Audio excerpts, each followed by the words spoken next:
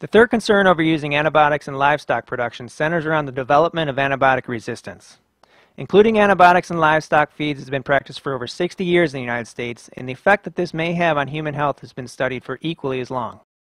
As scientists, we make decisions based on the review of as many studies as possible.